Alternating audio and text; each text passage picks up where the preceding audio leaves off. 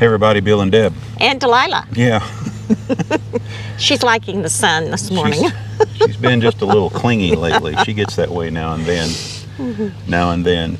Well, we're back here in Northwest Arkansas for a little while. Right? Yes. Yeah. Yes. It's just, we're going to get 2 springs.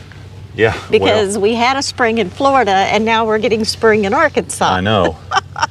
And, you know, we're used to seeing trees with green leaves on them and all that stuff. And here it's still, the trees are... The Bartlett pears are just blooming and the redwoods are just starting to bloom. And they were already in full bloom when we were down in Florida. Right. So I guess we should be, instead of complaining about the cooler temperatures, we should be positive that we're getting 2 springs. And spring is my favorite time of year. Well, personally, myself, I'm ready to head south again. I think next year when we go back down to the southeast corner of the country, we're going to figure out a different plan. Figure out a way to hang down there about an extra month before we come back here to take care of business. We're going to try to get things arranged where we can shift things down about a month, you know. Well, yeah. It just means leaving later. Well, this is true, but we've still got to do a few things, you know, as far as doctor appointments are concerned, and stuff like that. And prepare taxes ahead of time. Well, we will figure that out later. We'll figure it all out. There's a way to get it done. And when we figure that out, we'll share with you how we did it. Yeah, there you go. There you go, once we figure it out. Yeah. But anyway, we're back here in this particular campground that we're at.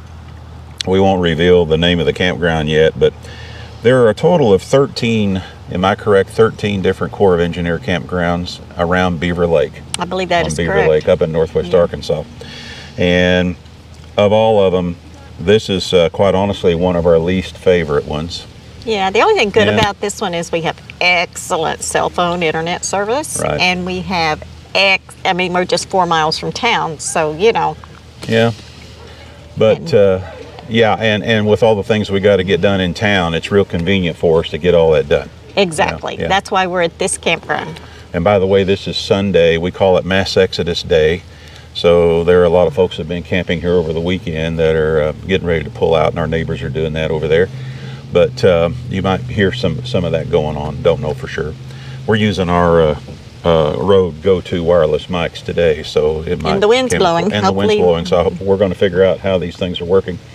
But anyway, what we wanted to do briefly here today is give you an example of what we've been talking about for the last several months off and on in our videos. And we talk about the fact that we carry a lot of leveling blocks, and we like to use those Camco, I call them Lego style blocks. And the reason why is because we've been in so many different campgrounds. Not all of them are going to be level where you just have to use 1 or 2 blocks here, or there's that other kind out there, you know, that's the wedgie design that you can pull up on it, it'll raise you 4 inches on one side and stuff like that. We tried those, and personally ourselves, they didn't work too well for us, so we're back to the but other people love them, so yeah. So maybe I was doing something wrong. Maybe so. I think Mary told me that they had a pad you're supposed to lay them on to keep them from slipping, and we didn't. Yeah, every time we try to back up on them, they go, projectiles. But because of the different places we go and the different kinds of campgrounds that we stay at, and some of them will be a little out of whack, you know, the pads, we just found that the Camco leveling blocks work better for us. So. And we carry a wide variety. I have been saying that we carry 6 sets, but I need to digress on that a little bit because I just remembered that we did give a few of the blocks to the people that bought our red trailer. We had them had the red trailer set up on a few blocks and at their property, so we went ahead and said just keep these leveling blocks, but admonished them to go ahead and buy more because we figured they're going to need them somewhere down the line. Somewhere down the line. So we don't have a full 6 sets, but we carry a variety of the large ones, which are the long ones, and then we carry an assortment of the small ones, which are square, and they do interchange. And this particular spot that we're at is a prime example of why we carry so many blocks. So I'm going to take off and walk around the trailer a little bit here and visit with them about what we had to do here in order to get our trailer level. And I'm going to admit as well that I should have taken one more step, which I did not do. Yeah. Really? I didn't even mention it to you because I didn't want you to worry. Everything is okay. Everything is okay. Now I'm going to worry. But I could have taken one more step, and it would have been a little bit better. And I'm going to show that to you. So hang on just a minute. We're going to walk around here to the other side of the trailer, and then we'll be back. I guess first though, we ought to start on this side of the trailer. And I don't know if you can see it or not, but I did put on this side, I did put just one block high on both wheels here. And yeah, I've got a wheel chock right there. Now those are those rubber, heavy duty rubber wheel chocks. You can get them at Harbor Freight, and they work real well for us. But you can see the other one block that I put underneath the tires over here. But let's walk around here over to the other side. And first, before we do that though, I do want you to take note of how high I'm sitting at the back as opposed to how low we're sitting at the front. And this was so we could get the trailer level, you know, fore and aft. We had to drop it quite a bit. One advantage that we have is the fact that we do have straight axles on this trailer. And this is one reason why I wanted to go ahead and add straight axles, is because it would give me a little bit more clearance, a little more lift. My trailer will already be setting a little bit higher before we went to go leveling. Now just imagine if I was on the standard 4-inch drop axles. In order to get this thing level fore and aft, you can see what I had to do. You can see how high it is at the back as opposed to the front. Now imagine if this trailer was setting 4 inches lower than it is right now if I had the 4-inch drop axles. I mean, it doesn't take much to figure out that I would almost be on the ground here with the tongue of my trailer, you know. So keep that in mind. That's one reason why we went with the straight axles, because of the different places we go. So here we go. We ended up, in order to get this thing level from side to side, the way this pad is shaped, it drops off quite a bit on the driver's side of the trailer. So I ended up raising it 3 blocks high here. Now for added, and here I want to point this out, I do have a Harbor Freight, another one of those Harbor Freight rubber chocks here. Those things really work well. I really do like them, and they're not expensive, and you know, I can use them in so many different ways. But you can see here that I had to go 3 blocks high as opposed to the 1 block on the other side in order to end up getting this thing level. And just for added insurance, I went ahead and put my spare tire right here to also act as an extra stop. Now one thing we found after traveling for 3 years, when it comes to the stabilizer jacks, and we have the scissor jacks on this one, on all 4 corners, we found that if you try to keep them, let them go nowhere beyond about a 45-degree angle. Let me get over here so you can see that.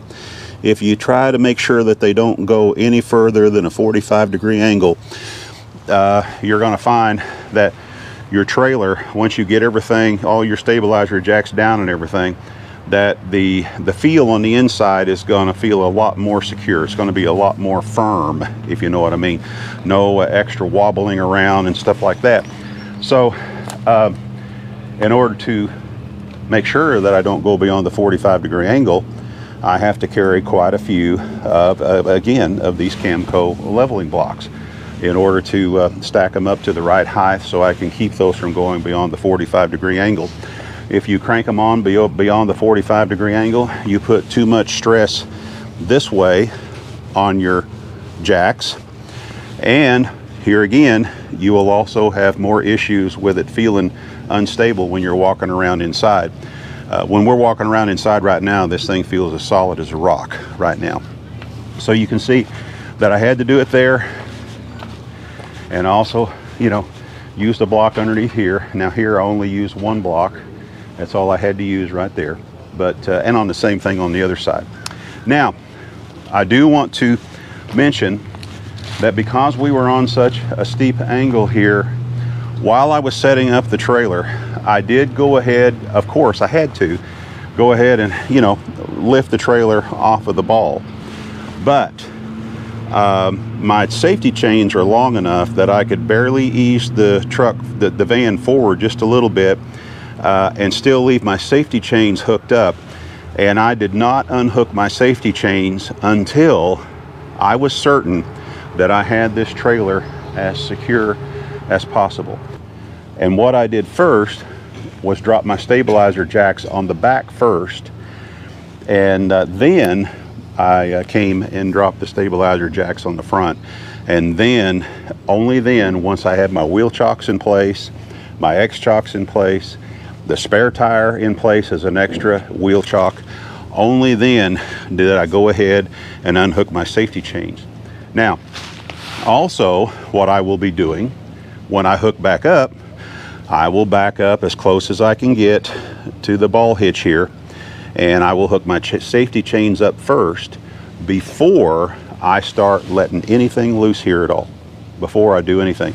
And what I usually like to do there is just raise my leveling jacks, or I keep calling them leveling jacks, and they're not. They are stabilizer jacks. You do not use these jacks for leveling jacks. Stabilizer jacks, I usually just lift my stabilizer jacks on the back first, and then I go ahead and hook up to the ball hitch, and then I go ahead and raise the rest of them. But you know, little precautions you got to take just to make sure that this thing, you know, didn't roll down the hill. Of course, I got trees that would stop it, but if this thing did, you know, start rolling down the hill, it would be quite a ride there for a little bit. It would be a little nerve-wracking, and just imagine all the damage we'd possibly do. I mean, come on, you got your power pedestal right here. You know, of course the trees would stop it, so I'm not going to end up down there, but still. So anyway, just little things I want to point out here. When we're in Florida, we don't have to worry about stuff like this at all. Not at all. But when we're traveling in the Ozarks, and this is one of the oldest campgrounds on Beaver Lake too, so they didn't go all out years ago when they put this thing in, you know, to get these as level as possible.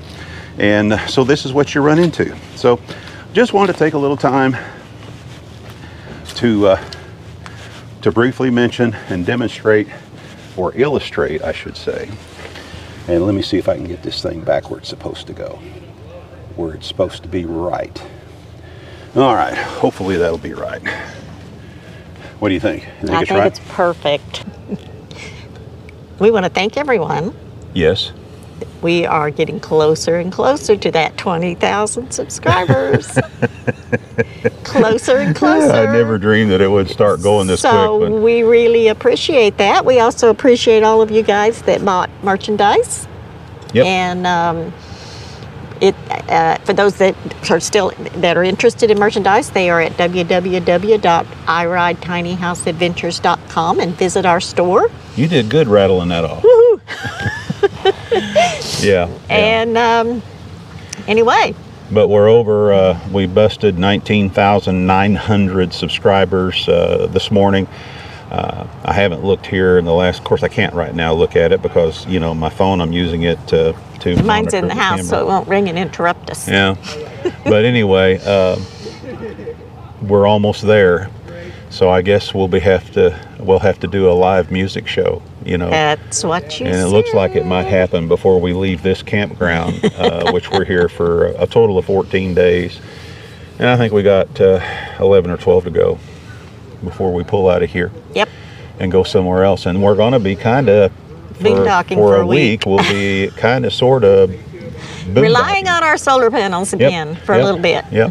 So we'll see how that goes, and we'll document that as well. But at that location, perhaps, maybe, just maybe, we'll get to work a little bit on the bathroom and get my shower and all that wrapped up. I hope so. Yeah, that's part of the plan anyway. We'll see how things go. But anyway, I guess we're going to go for now. Okay. Is there anything, I don't know of anything else we need to talk about? Getting ready to go in town, visit with some more chillin'. Yes, we are. This is Bill and Deb with I Ride Tiny House Adventures, and you know what we're going to say? We're not camping. We're living. Y'all get out there and do some living, and we'll see you again soon. Bye-bye. Bye.